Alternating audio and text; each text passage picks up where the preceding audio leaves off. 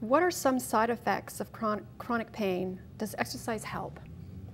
Side effects. The quality of life, I feel, is the biggest focus. I mean, if it's affecting how much fun you're having during your day, how much fun you're having when you're training, how much fun you have after your training when you're with your family, friends, or doing what you love to do, afterward you're always babying that hip or that knee. It's going to basically take away from the time that you can spend meaningfully interacting with people.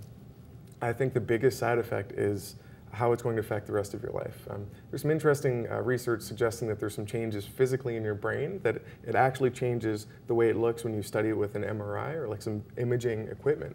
So there is actually some changes that happen there, but I don't think it's been completely elucidated. It's just interesting that if we have chronic pains, we have somewhat predictable changes in our brains that actually are affecting us in ways that we don't fully understand. But if we ignore them, it's still having these effects on our body. Just because we block it out doesn't mean that it's not having other potentially detrimental effects to now and later in our life.